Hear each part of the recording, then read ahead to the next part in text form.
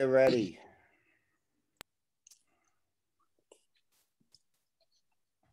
It's recording. Go. Okay. Shalom, everybody. Yesterday, as we spoke about, was Chodesh Iyar, Yom Yerushalayim, Baruch Hashem, the miracles that Hashem did for our people in 1948 and 1967 on the 28th day of Sivan during the 6-day war by reuniting us with Jerusalem. And sadly enough, in 1948, the Arabs had attacked the Jews and they had taken certain properties of Jews, including in a neighborhood called Sheikh Jarrah. They took certain Jewish properties that were privately owned. Today, the world is making a tumult going on the side of the Arabs for the Jews trying to get back their personal property. We're praying for the welfare. Shalu Shalom Yerushalayim, and for all the inhabitants of Israel, that through the turmoil they're going through now, they should all be gesund and well. We are now going to, We are now going to the Parshas. It is Chumash Bamidbar. We begin the book of Bamidbar, and it is also pre-Shavuot, because Shavuos starts on Sunday night, is Monday and Tuesday, so we will not be able to have another share before Shavuos. Therefore, we will include all of it. Tomorrow, Wednesday, on May 12th, is Rosh Chodesh Sivan. Don't forget to say Yalav Yavai tonight, and tomorrow to do all the different things for Rosh Chodesh. And that, as the Torah says, B'chodesh HaShlishi Bo Midbar Sinai, that it was on the first Rosh Chodesh Sivan in the year 2448, 33 years ago, that the Jews came to Mount Sinai, and there they will be given the Torah. Now, as mentioned last week, B'chukosai is always read at least the Shabbos before Shavuot. In the circumstances that we are in this year, because Shavuos is Sunday night, there are certain years that Nosoi, no, this year doesn't. We're going to read Bamidbar this Shabbos. So Bamidbar is before Shavuot. And our sages find a lot of lesson in the fact that Bamidbar is always read before Shavuos. And amongst the lessons that they find is, let me just tell you what the opening verse of the Chumash is. Vaydaber Hashem el Moshe, and God spoke to Moshe b'midbar Sinai, in the desert of Sinai, b'ohel moed, in the tent of meeting. So the tabernacle had been put up. B'echad lachodesh hasheni, b'shana hasheni l'tzeisom yeretz Mitzrayim lemar. On Rosh Chodesh Iyar, on Rosh Chodesh of the second month, the second year after the Jews left Egypt. So they left on the first month, in the month of Nisan. So here we are 13 months later. And they had put up the tabernacle 1 month before, on Rosh Chodesh Nisan of the second year. And he says, Si'u es rosh kol hadas b'nei Yisrael, take a census of all the males of the Jewish people, Lemishpachosom to their families, Levesavosom to their father's house, B'mispar shemes kol zocher legolgolosom. So they should be counted. Actually, they were counted through a half shekel, not directly. Now, as I mentioned, it stresses that this was in the desert of Sinai because this is an introduction for the giving of the Torah.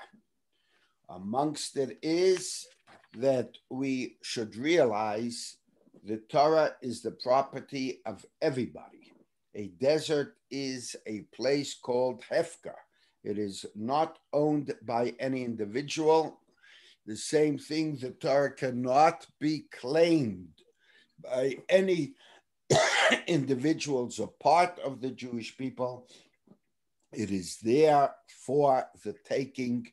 Anybody who wants can go and acquire the Torah for themselves. That's one of the lessons.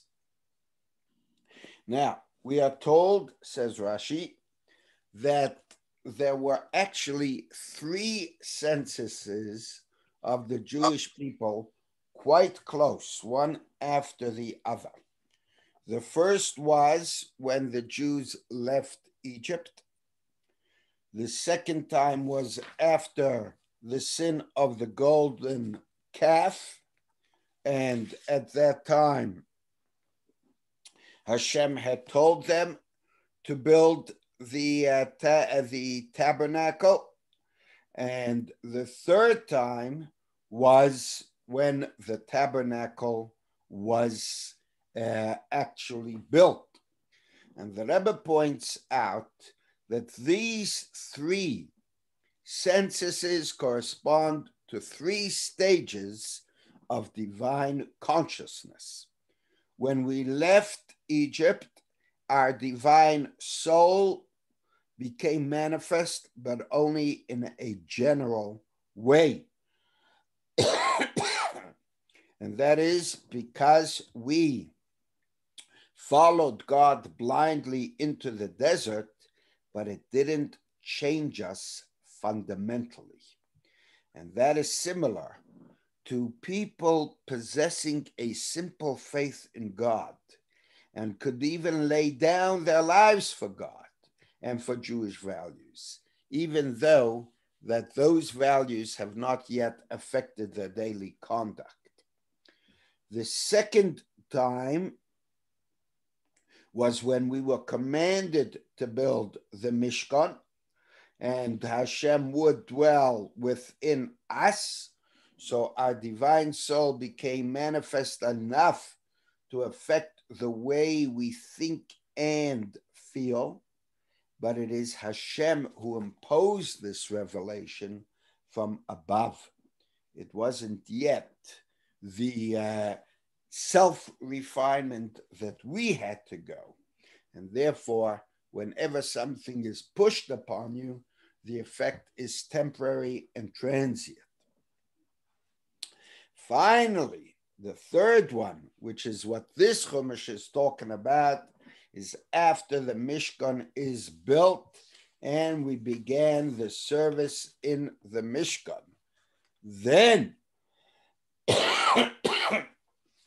our efforts were fully manifest and our self-refinement was so open. And this is why the third census was in Iyar, not in Nisan, because Nisan, the word month of miracles, expresses how Shem takes the initiative to take us out of all physical limitations. Iyar, the month in which we count the Omer, the entire month of Iyar is the only month of the year where every day of the month we are saying a bracha and mitzvah and counting. And that shows our self-refinement. And so This month is the spiritual preparation for the giving of the Torah. And that also explains, in the other censuses, it was only Moshe who was involved. Here we see in Pasuk Gimel that they should count every male of the Jewish people from 20 years old, Atovi Aharon, you and Aaron. We are told there were two shushbanim, two escorts. God, so to say, was escorted by Moshe Rabbeinu, whereas the Jewish people were escorted by Aaron. And this is that here we see in the third census the lifting up of the Jewish people towards God. And then it tells us that each tribe had a nasi, a leader, that they should be counted by. And the Torah goes on to tell us at length how each tribe was counted and the amount of people that there were in each tribe. It's interesting to note that Yehuda has the most amount of people. Yehuda has 74,600.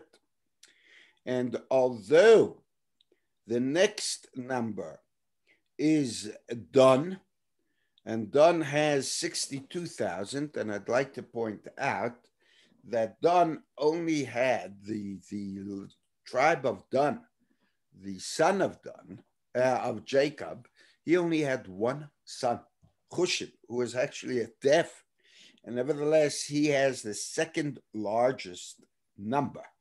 Now, this census takes place between the 12 tribes.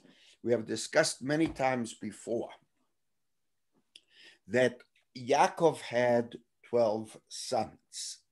Now, Levi is sometimes a part of those 12, and sometimes he is not.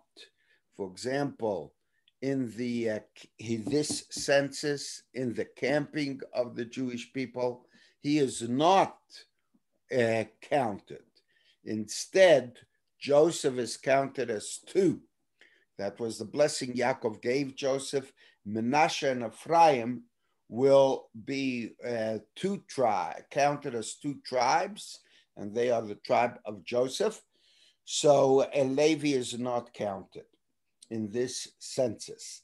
Levi will be counted separately, and he will be counted from 1 month up, not from 20 years like the rest of the Jewish people. So they would not be part of that census. If you take Menashe and Ephraim together, Menashe has 32,000 and Ephraim has 40,000. So together that's over 72,000.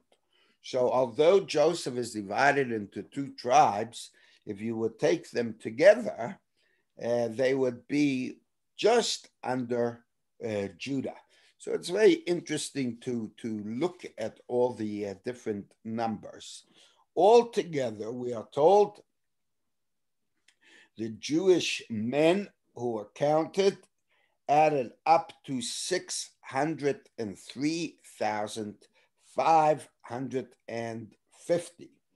However, the tribe of Levi was not put in that counting. As I said, Levi would be counted separately. They are, so to say, God's legion, and they would be counted from a month upwards. And then the Torah goes on to tell us how the Jewish people traveled. And that is also a very fascinating aspect. We have obviously 4 directions. And so in the 4 directions, you have the middle camp, and the middle camp is the Mishkan itself. And around the Mishkan, you have Moshe Rabbeinu, that's on the one side, and then you have the three families of the Levi. So you have as follows. You have Moshe, Aaron, and Aaron's sons on the front side, and they in the middle was, as I say, the tabernacle. So Moshe, Aaron, and his sons were on the east, and then you have the three families of Levi: Gershon, Kehos, and Merrari. And so Gershon was on the west, Merrari is the north, and Kehos is the south. And then you have also the way the Jewish people camped, and that is in chapter 2, verse 3. On the east side, you have three tribes: Yehuda, Yisachar, and Zevulun. And in the north, you have, they came actually last. So then you have, after them goes the Reuven, Shimon, and Gad. They faced the tribe of Kehas. Yehuda, Yisachar, Zvulun, by the way, were facing Moshe and Aaron. And then you have Binyamin, Menashe, and Ephraim facing Gershon. Those are all the children of Rachel. And the last is Dan, Asher, and Naphtali. They were facing Merrari. Now, these four camps of three tribes per camp also had flags. It's three colors. Each tribe had its own color. So each camp had the three colors. Each flag, I should say, had the three colors. And those colors, by the way, came from the stones on the breastplate, because Aaron had the 12 stones on his breastplate. Each one was a precious stone with a different color. So the color of the stone was the same as the color on the flag. Now Rashi points out that next to Moshe, Aaron and Aaron's sons were the tribe of Judah, Yisachar, and Zevulun. And next to Kehos were Reuven, Shimon, and Gad. And so we learn how good it is for the righteous and good for the neighbor, that who is influenced by him. And oile rasha, oile shchonai, woe to the wicked and woe to the neighbor. Who was a descendant of Kehos? That was Korach. And who joined Korach in the rebellion? That was the tribe of Reuven. Dosan and Aviram, and all came from Reuven, and Shimon also. So those are the people who participated. So you see that a bad neighbor can be a very, very terrible influence. Amongst the things that we learn from a census in itself is how important each individual is. And because even though we are counting, nevertheless, the aspect of each person comes out importantly. And that's why, by the way, the Torah in the second verse says, Si'u es Rosh, lift up the people. And lift up the people is when you take a counting that denotes each person. In fact, the Ger Rebbe, the Chidush Harim, says that the whole book is called the Book of Numbers. And in Hebrew, it is Sefer HaPikudim. Why is there such a stress that in this book we have the census of the Jewish people taken twice? And his answer is that we have a law in basar v'cholov, in milk and meat,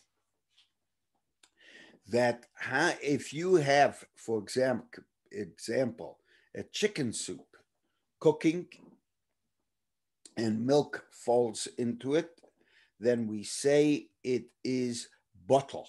It becomes bottle b'shishim. It is nullified in 60. Sometimes something is bottle b'rav. Just with a majority, it can become nullified. But there is a law called Dover Shebeminyan Afile Be'elef Loy Bottle, that if something is sold individually by counting it, then even if it falls into something that has 1,000 times the amount, loy bottle, it never becomes nullified. And this, he says, is true about Hashem and the Jewish people. The Almighty foresaw that the Jewish people will be going into exile one day. By counting each Jew, he showed us that we are a precious entity. And then, afile be'elef, even in 1,000, 100,000, the Jewish people will always maintain their identity and never become nullified through assimilation or anything else like that. Now, it tells us that Vayisyaldu al mishpachosom, they established their genealogy according to their father's household, according to their pedigree, which is what we call a pedigree in Hebrew is called yichus. I'm sure many people have heard the word yichus. How important, how much value should be attached to yichus? So he tells that there's a story that the Mezritcher Maggid, Reb Dov Ber of Mezritch, when he was a young boy of 5 or 6 years old, he once came home from Cheder, from his yeshiva learning. He saw his house burning down and his mother was crying terribly. And to comfort her, the little boy said, "Ma, please don't cry. It's only a home. God will one day provide us a much bigger and beautiful home." So the mother said, "I'm not crying because of our home. I know it is only a physical thing. But you see, we had a document of ancestry which describes our family tree all the way back to King David. And now, because of the fire, it's burnt. We don't have it anymore." And the little boy, Beryl, said, "That's not a reason to cry either.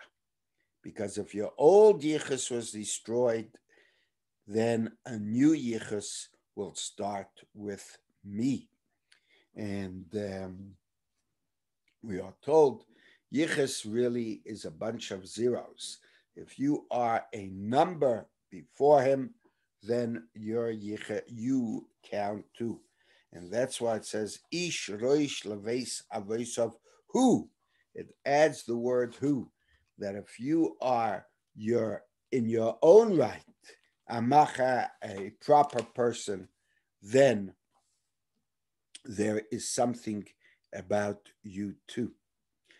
And the Torah actually discusses 3 reasons why we counted the Jewish people. So the first verse tells us about Moshe and Aaron doing the counting, says the Ramban. And this is that every Jew had to come before Moshe and Aaron with their half shekel. And that was that you came before the greatest of all prophets and his holy brother. And the tzaddikim would look at them with their holy eyes and pray to Hashem on their behalf, similar as it was in our generation when so many thousands of people would pass before the Rebbe, not them giving the Rebbe a half shekel, but actually him giving $1 to the half shekel. And then it says that they were counted from 20 kol yotzei tzava, all those who go out to war, because if not for the sins of the spies, the Jewish people would have gone into Israel immediately. And that would have involved fighting the inhabitants, conquering the land. And so we have to determine how many Jews are available to join the Tzivos Hashem, the army of God. And the third reason, says the Ramban, is that originally, when the Jewish people came down to Egypt, there was 70 souls. After 210 years, we reached 603,550. And this demonstrated to the Jewish people how much Hashem loved them. So after counting the Jewish people, we then go on to talk about and how they were going to be traveling. We go on to talk about the children of Aaron and Moshe. And interestingly enough, it says these are the children of Aaron and Moshe, and then only mentions Aaron's sons, Nadav, Avihu, Elazar, and Isamar, and Nadav and Avihu passed away. So Rashi points out, why does it say these are the children of Aaron and Moshe and only mention Aaron's children? And he says because there's the physical parent, that was Aaron. And then there is the spiritual parent, the one who teaches us Torah, and that was Moshe Rabbeinu. So Moshe Rabbeinu was the spiritual father of Aaron's children. And then we read about the, as I mentioned, the tribe of Levi being counted from a month old. Now, even though the tribe of Levi was,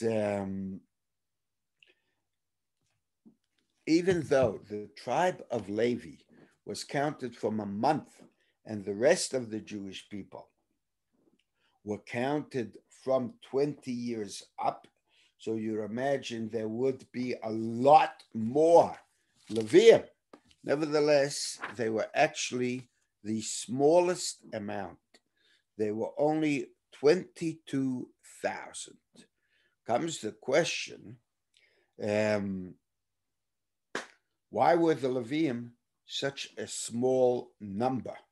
And again, the Ramban says that it says the Egyptians, when the Jews were in exile in Egypt, the Egyptians said that they are going to enslave them, and in that way they are going to decrease the number of Jews that will survive. But the Torah says, Kain Yirbu, that the Jewish people multiplied miraculously in a most miracle fashion. Says the Ramban, who multiplied miraculously? Those Jews who were enslaved in Egypt. The tribe of Levi was never enslaved. And as a result, because they were never enslaved, they didn't multiply as miraculously, and so they were only 22,500. Another point about it is that the Leviim would be supported by the Jewish people. So Hashem made that they shouldn't be that much. And now we go into the laws of what will be the Pidyon Haben. As we know, originally, in fact, we know that also from Jacob and Esau and Yitzchak, the Kohain, the representative of God in each family was the firstborn. That was the whole tumult of buying the firstborn and all that. When the Jewish people sinned with the golden calf, they committed idolatry. It became decreed that the firstborn cannot be the Jewish people's representatives to God's anymore. The tribe of Levi were the only ones who did not participate in the golden calf whatsoever, and it was decided that the Kohanim, the tribe of Levi, will be the servants of Hashem. So in order to transfer from the firstborn being the so-called Kohanim to the tribe of Levi, they counted, that's what we are going to read in chapter 3, verse 39, and they counted how many firstborn there were. Now, in the Levi, as we told you, there were 22,000 Leviim. When they counted up the firstborn of all the 12 tribes, the firstborn males, it came to, of those 603,550, there were 22,273 that were firstborn. So Hashem told Moshe Rabbeinu, what you're going to do is as follows. The 22,000 firstborn will expiate themselves on the 22,000 Leviim. That left over 273 firstborn that had no corresponding Levi, and he would have to give 5 shekels that would go to the Kohanim. And that would be the Pidyon Haben, the redemption of the firstborn. And that applies till today, where we have the Pidyon Haben as it was in that portion. Now, Rashi tells us that Moshe Rabbeinu had a problem. He had to tell of the 22,273 firstborn of the Israelites, 22,000 would just be transferred onto the 22,000 Leviim. 273 of those people would have to give 5 shekels. So Rashi says any person, any firstborn that Moshe Rabbeinu would come to and say, why don't you volunteer to give the 5 shekels? He'd say, no, I'm one of the 22,000. So Moshe Rabbeinu had to resort, believe it or not, to sit down and write 22,000 times on a block Levi, and 273 times 5 shekels. And each firstborn came, and then they got whatever they got. And then the Torah goes on to tell us, after counting the Leviim, the job that the different 3 families of Levi, Gershon, Kehos, and Merrari, would have.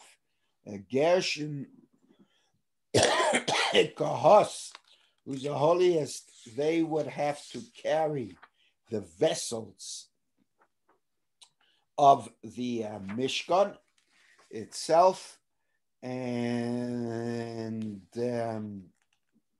then Kehos, Merrari, and Gershon, they would have to carry Gershon would carry the curtains, and Merrari would carry the beams. And in that way, they would transport the Mishkan. So that's basically the Parsha of Bamidbar, and that is the census, the details of the encampment, the Aaron's family, and the census of the Levites, the male firstborn, and the duties of Kehos's descendants. And now I left time purposely. We went through the portion a little quicker than normal to leave time because next week, Sunday night, Monday, and Tuesday is the great festival of Shavuot, which is on the 6th and 7th of Sivan, based on the calendars we have today. Shavuot, of course, is the giving of the Torah. And the Shavuos has a few different names. And amongst the names, Shavuot itself is called Shavuos for two reasons. Shavuot means week, and it is 7 weeks that we counted in the Omer. Sheva Shavuos Tisbar, and on the 50th day will be Shavuos. So it reminds us of the 7 weeks we just counted. And Shavuot, taking a Shavuot also means a promise. So the name Shavuos comes from two promises. Shavuos is promises in plural. And that is that when Hashem gave the Torah to the Jewish people, they promised to obey him and remain faithful to him. And in return, God promised he would always cherish the Jewish people and not exchange them for any other people. We are the chosen people and remain so. That is Shavuos, not like some other religions want to claim. It is also called Yom HaBikurim, because that was the day that the Jews brought their new fruit. That was the time of the harvesting of the first fruits. It is also called in our prayer Zaman Matan Teirasenu, the time that we were given the Torah. And finally, it is also called Atzeres, just like Shmini Atzeres. Atzeres means to close. Shmini Atzeres is the closing of Sukkot. So too, Shavuos is the closing of Pesach. Pesach, we were taken out of Egypt. We got our freedom. But freedom without the Torah is not real freedom. And one of the reasons why it's also called Atzeres, which means to hold back, close and to hold back, is because all the other mitzvahs, in addition to holding back from work, there's a special mitzvah to perform.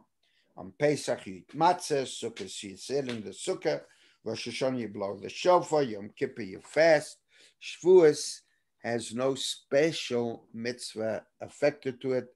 It is the time of the giving of the Torah, and so it is Atzeres, the refraining from Torah. And the word Shavuot actually carries the name of all the mitzvahs. So the Shin is Shavuos, the base is Bikurim, the Ayin is Atzeres, and the Taf is the Torah. We also know that when Hashem wanted to give the Torah to the Jewish people, he asked them for a guarantor. And they said, B'neinu arevim ba'adenu, our children will be our guarantors. We'll get back to that.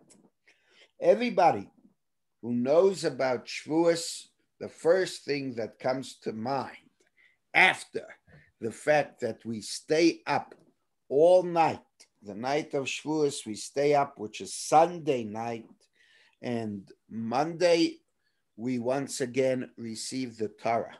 I'd like to point out that the Rebbe already in 1980 or 81 started the campaign that every Jew should be in the shul for the giving of the Torah.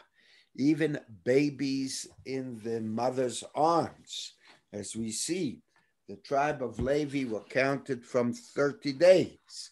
So babies in mother's arms should also come to receive the Torah, B'neinu Arevim Ba'adenu, because it is the children that were our guarantors and the reason Hashem gave us the Torah. So I hope everybody will be in shul on Monday to hear the Ten Commandments. Tuesday, the second day of Shavuos, we also say Yizkor, so make sure that you are there. If you ask most people, what do you associate Shavuos with? So as I said, besides the giving of the Torah, the staying up all night, and the reading of the Ten Commandments, it is eating dairy meals on the first day of Shavuot, having cheesecake, blintzes, and all those dairy delicacies. And so, why do we have dairy on the first day Shavuos? I'll give you 7 different reasons for it that they give. But before I do that, I'd like to point out that within the Shulchan Aruch of the Alter Rebbe, he says that although we have a milk cheesecake and things like that, a milk meal on the first day of Shavuos, it does not exempt you from having a Yom Tov meal on Shavuos with chicken or meat. So obviously, you wait an hour or so after your cheese meal, and then you have the regular Yom Tov meal with it all. In our shul, in Chabad of Lyndhurst, we are going to be having brachas. We haven't had brachas for a year, but we will be having cheesecake, actually compliments of Kosher World and compliments of Friends Bakery. And so you're welcome to go to a Shavuos bracha where they have the cheesecake, and then when you go home, you have a Yom Tov meal. So now I'm going to give you the 7 reasons I give for why we have dairy on the first day of Shavuos. In the Shir HaShirim, the Shlomo HaMelech says, the sweetness of Torah drops from your lips, and it is like honey and milk under your tongue. So in Shir HaShirim, Shlomo compares Torah to milk, and therefore we have a dairy meal. And just like milk is better in earthenware and spoils quickly in silver or gold utensils, so too Torah remains with the humble and doesn't like the arrogant. A second aspect is that one of the Noachite laws for all people is that you're not allowed to eat the limb of a living animal, Ever min achai. So the Gemara asks, why can we drink cow's milk? Doesn't it come from a live animal? And he answers that since the Torah praises Israel as Eretz Zovas Cholov Udvash, it's a land that flows with milk, and therefore we see it is permitted and not forbidden. But since that was only after the Jewish people received the Torah that we read it is an Eretz Zovas Cholav, therefore it became permitted then. Another point they give is that Moshe Rabbeinu was born on the 7th of Adar. As we know, his mother hid him in a basket for 3 weeks. And then, 3 months. She hid him in a basket for 3 months. And 3 months later, when she put him in the basket, she hid him in the house for 3 months. And then in the 3rd month, she put him in a basket and put him on the bank of the river. And Batya, the daughter of Pare, found him, and he refused to drink the milk of any of the Egyptians, and she was forced to hire Yocheved, his mother, to raise him. Now, if you work out 7th of Adar, Nisan, Iyar, Sivan, so the 3rd month is basically the 6th of Sivan. And so Moshe Rabbeinu, who years later, the Torah was given on the 6th of Sivan. Therefore, since he was reunited with his mother on the 6th of Sivan through milk, we drink milk. Another point is that Chalav, numerically value is Ches is 8, Lamed is 30, base is 2, 32 and 8 is 40. So it shows you that Moshe, reminds you that Moshe was up in Mount Sinai to receive the Torah. And the 5th reason is that the Jewish people, the angels, when Moshe Rabbeinu was up in Mount Sinai, they wanted to attack Moshe for coming to steal the Torah and take it down to earth. And Hashem made Moshe's face look like Avraham. And he said to the angels, aren't you embarrassed to attack the person who is so hospitable to you? And since Avraham served the angels cream, milk, and only then meal, lamb, therefore we have Shavuos, a dairy meal, and a meat meal later. And the eating of, in the Beis Hamikdash, they had on Shavuos the lechem abikurim, the two breads, and therefore we have a eating of a meal. You have 2 separate loaves for the milk and for the meal. And the most common answer given is that it is only on Shavuos that the Jews learned the laws of shchita and have to separate between milk and meat. And because they didn't know properly how to shecht the meal, they had to shecht the animals, therefore they ate milk. And the final thing is that Bikurim is in the law of Bikurim, it says Loi Sevashal Gedi Bachalev Imoy.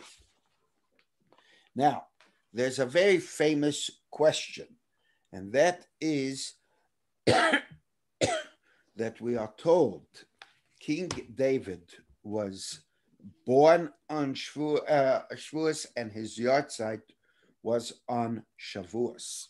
And that is one of the reasons, there are many reasons, but that is one of the reasons why we read the famous book of Ruth. Some people read the book of Ruth on Shavuos.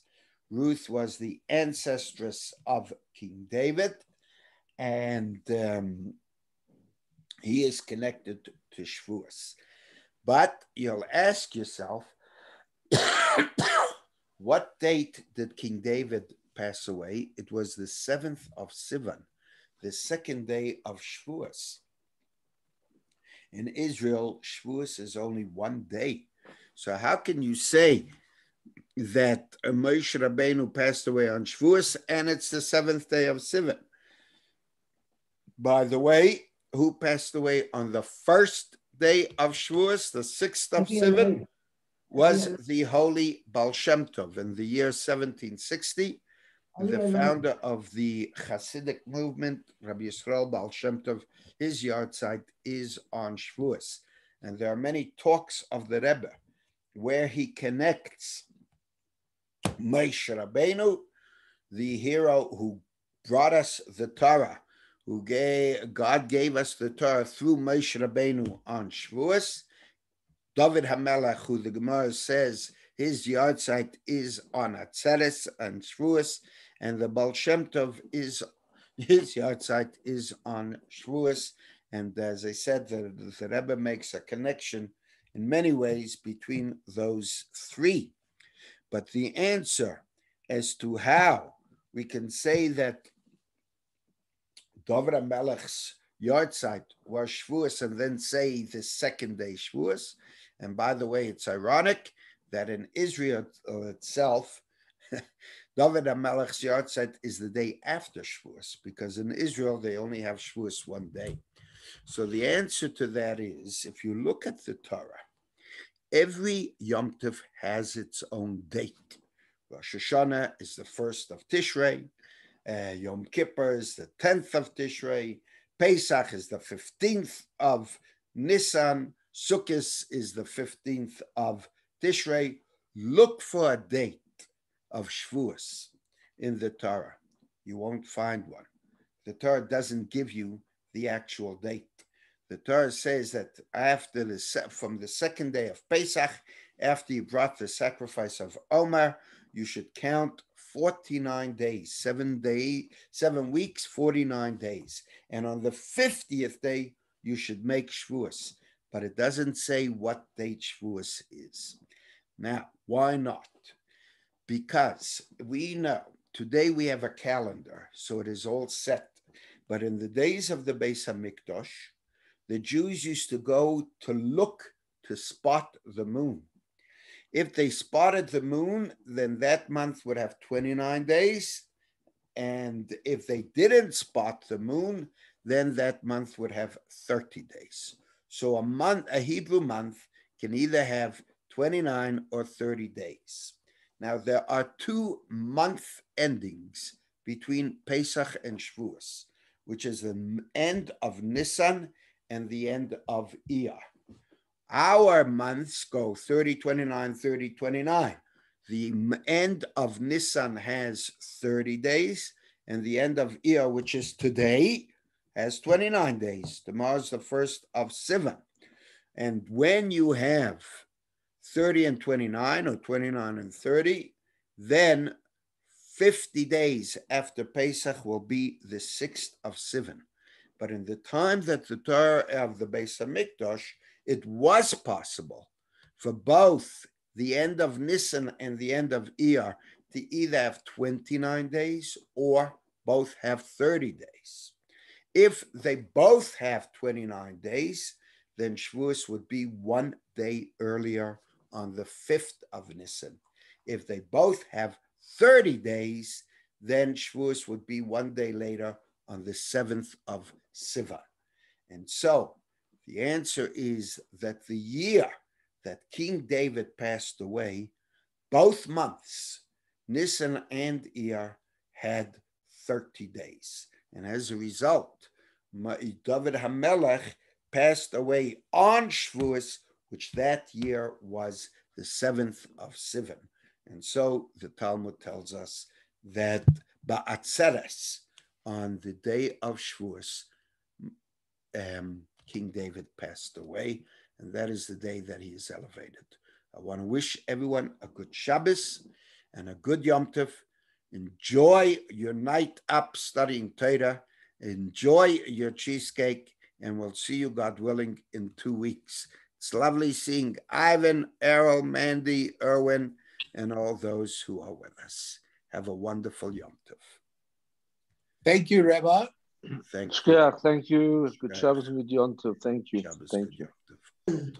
Thank you, Rabbi. Thank you, Erwin.